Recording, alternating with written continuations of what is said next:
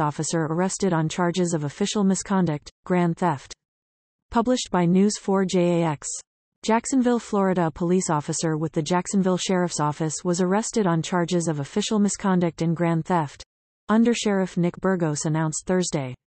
Officer Donzalo Solomon, 44, was booked at 11:48 a.m. Thursday into the Duval County Jail on the 2 third-degree felony charges and bonded out about an hour later, according to online jail records. According to Burgos, Solomon wasn't showing up to provide services for a private security company. According to the sheriff's office, officers can have secondary employment opportunities.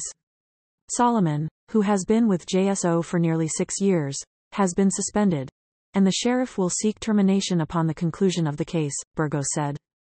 The JSO Integrity Unit is coordinating with the state attorney's office in the investigation.